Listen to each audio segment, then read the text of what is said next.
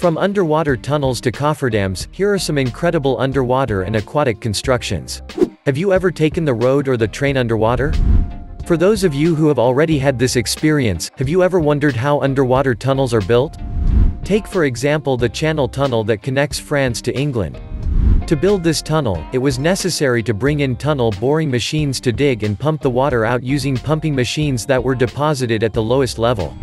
The construction of this tunnel took 6 years, between 1987 and 1993. However, other tunnels, such as the one linking South Boston to the city's airport, were built differently. Indeed, prefabricated steel or concrete tubes were driven into the trenches dug in the seabed. Underwater tunnels exist all over the world. They can extend over a few kilometers or even tens of kilometers. The deepest in the world is the Eiksund Road Tunnel in Norway, 264 meters below sea level. Other tunnels will follow as well, probably using new technologies, and who knows, maybe one day we will see a transatlantic tunnel linking Europe to America. Underwater tunnels are a real feat, but the project we are going to talk about now is beyond comprehension. It is the realization of an underwater rail link of nearly 2,000 kilometers linking the city of Fujairah in the United Arab Emirates to Mumbai, in India. The train will pass through a watertight, resistant tunnel fixed at a certain depth to avoid maritime traffic and bad weather. As for their speed, it would be about 1,000 kilometers per hour. This project was announced in 2018, and its main objective is to strengthen trade between the two countries. That said, thanks to this underwater rail tunnel, India and the United Arab Emirates will be able to increase their imports and exports, but also ensure the transport of passengers between the two countries. All this is very interesting, but we must wait to see this project come to fruition, by 2022, if all goes well. Do you like this video? Then, don't forget to give us a like, subscribe to the channel, and activate the bell to receive all notifications and not miss anything of our next publications. Let's keep going. If I tell you about artificial islands, which one crosses your mind first? The artificial islands of Dubai, of course. Dubai started this project in 2001 with the construction of Palm Jumeirah, for which huge quantities of sand and rocks had to be dredged. Of course, Dubai's artificial islands helped to widen the city's coastline. After Palm Jumeirah, Palm Jebel Ali, and Palm Deira, the emirate continued with the construction of the world, an archipelago of islands that represents a map of the world. This group of 250 to 300 small artificial islands, located 4 kilometers from the coast and accessible by boat, is 9 kilometers by 7 kilometers. Here again, there is no comment to be made because the small emirate has proven to be an ace in this kind of construction, both luxurious and durable. Our favorite artificial continent? Europe, of course. The European islands include the world's first climate-controlled complex, created using state-of-the-art German technology. So you will find snow in all seasons, produced from renewable energies. Who would have thought for a moment that snow would fall only a few kilometers from Dubai? Now let's talk about another construction of very great importance, namely in the production of hydroelectric power. You guessed it, it's dams. You are not without knowing that dams are true engineering structures, but rather complex, but don't worry, I will explain everything to you. To build a dam, you first have to choose the site where it will be located. It can be a river, for example. Then, we must make the water level of the river as low as possible, or even dry it out by diverting it, and this is done by putting up temporary dams called cofferdams. It is these cofferdams that will keep the construction site dry, but we will talk a little more about them at the end of this video. Then comes the foundation stage, an extremely important step in the construction of the dam. Regardless of the type of material used, it is necessary to improve the water tightness of the dam in order to prevent infiltration. Next, the materials are deposited, which must be compacted to have the right water content, and then laid out to achieve the desired thickness. And then, we must not forget a key element, the height of the dam, because it is this factor that will determine the power of the water. In the end, building dams is not that complicated. Imagine that after a good night's sleep, you wake up to find millions of little fish that come to wish you good morning. You'll feel like you're immersed in the fairy tale world of the Little Mermaid, won't you? But did you know that it is possible to live this fabulous experience even in reality? Well, it is. Let's discover the first underwater hotel villa in the world. This is the Villa Maraca. It is located in the Maldives and opened its doors in November 2018. This villa is composed of 2 suites, one of which, entirely made of glass, is completely immersed in the water and offers a magnificent underwater view through a simple transparent dome. Wait a minute, how did you build such a thing at a depth of 5 meters? Well, a priori, one would think that there was a construction site under the sea. But in reality, this 600-ton construction was done on land.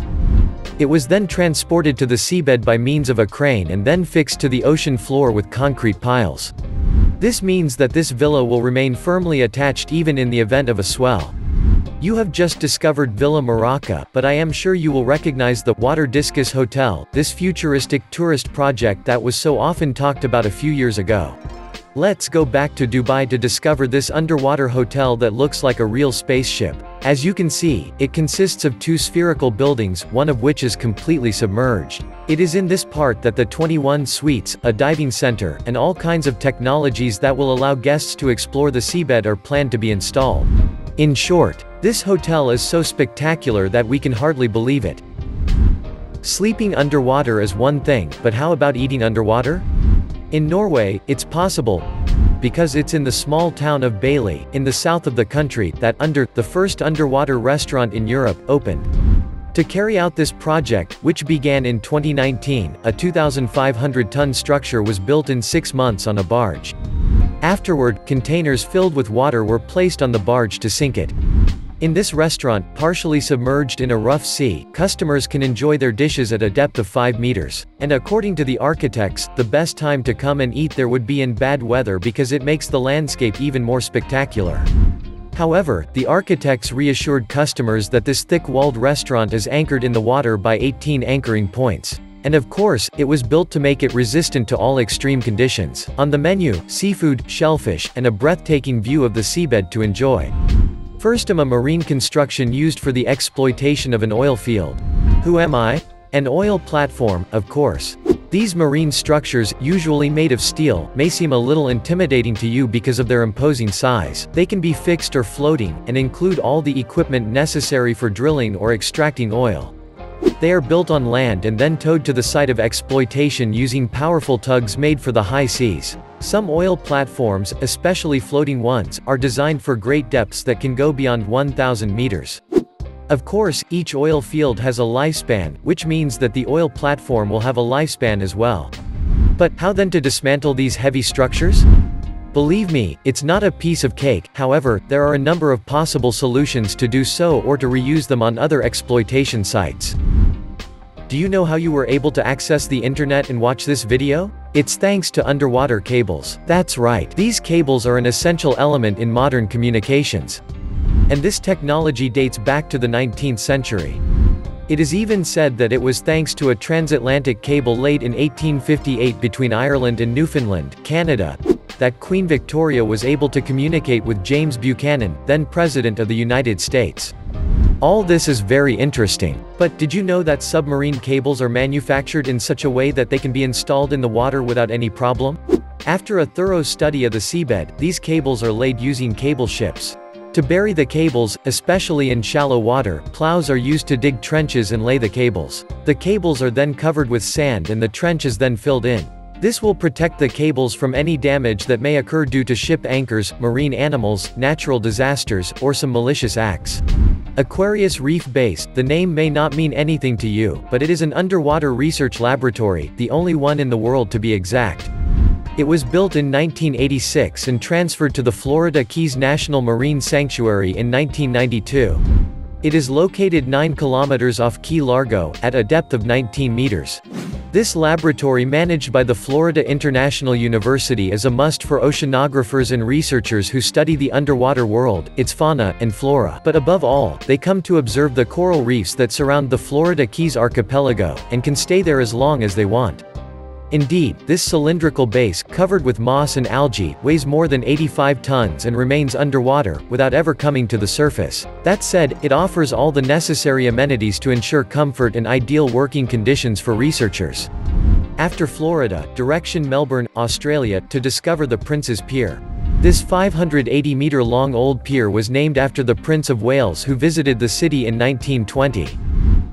For a long time, it was home to the boats and ships that transported migrants and postal mail. But in 1989, the pier was closed and will have to wait several years before being fully restored. This required a large budget as well as a lot of work for the demolition of the apron. Some of this work was even done underwater by divers. As for the pylons, well, they have been renovated and are still there to remind the history of this heritage. Imagine an underwater space station. It may sound crazy to you, but these underwater stations have really been used to study human behavior in a closed environment similar to that of spacecraft. One of these stations, built long before the Aquarius Reef Base, was Tektite. It is considered to be the largest American underwater habitat ever designed. This General Electric submarine base, which was located in the U.S. Virgin Islands, was placed in 1969 at a depth of about 15 meters. It was in the form of two cylindrical capsules 4 meters in diameter and 6 meters high, connected to each other by a watertight tunnel. As you can imagine, the installation of these capsules weighing several tons was not easy. Indeed, it required a leveling of the seabed as well as all the submersion equipment and resources necessary to be able to install the structure in the appropriate place and in complete safety.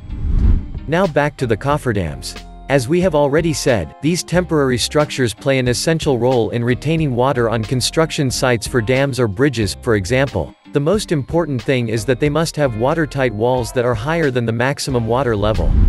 There are different types of cofferdams. They can be made of soil, steel, single or double-walled, circular, or diaphragm. In short, it all depends on the depth of the water and its pressure, the size of the construction site, and a good number of criteria, of course. So now you know how it is possible to build on water. These were some of the most incredible aquatic and underwater constructions? What do you think of them? Leave us your answers in the comments.